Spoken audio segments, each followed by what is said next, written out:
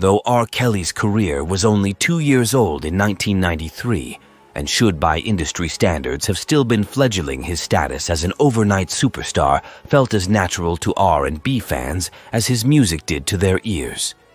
Kelly was a breed apart from the one-hit wonder that had dominated the early 1990s New Jack movement, principally because he defied that label by continually producing hits. Additionally, Kelly was drawing ready comparisons to Prince based on his extraordinary talents, both on stage and in the studio behind the boards. Not only could he dazzle audiences of screaming women night after night, but he also dazzled record executives with his ability to compose and produce top 10 hits, as well as play the majority of their instrumentation single-handedly. Kelly was a true pop prodigy, but the mystery of his talent went beyond conventional pondering.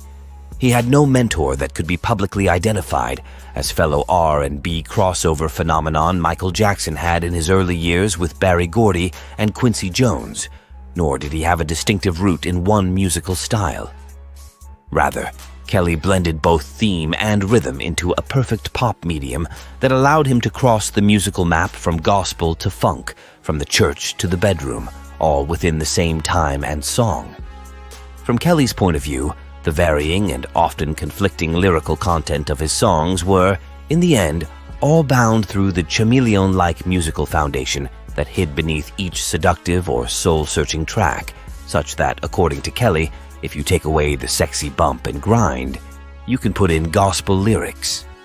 The secret to Kelly's immediate and massive success lay in his ability to construct instrumental tracks that were irresistible to any confessing ear. Whether in the context of a prayer to God or a profession of desire, Kelly had built his own temple of erotic devotion, and millions of young, impressionable women were coming to worship. By the winter of 1993, R. Kelly's career as a solo artist was in full flourish. His debut LP 12 Play was released in November, following his group Public Announcement's debut Born into the 90s.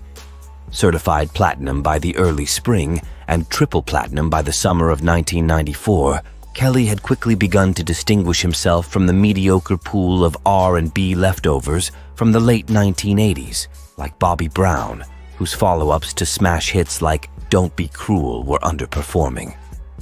As well, he stood apart from the newer crop of recruits like Color Me Bad and Silk, who were turning out to be one-hit wonders as R&B was still finding its commercial footing in the early part of the new decade.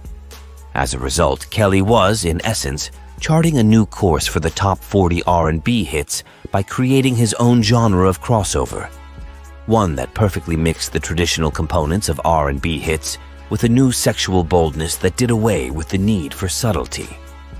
Kelly's sound was uninhibited, erotically timed to perfection, vocally precise in conviction, and too rhythmically smooth for any listening ear to resist, such that the freedom he created in his process allowed Kelly to musically soar, taking his career right along for the ride.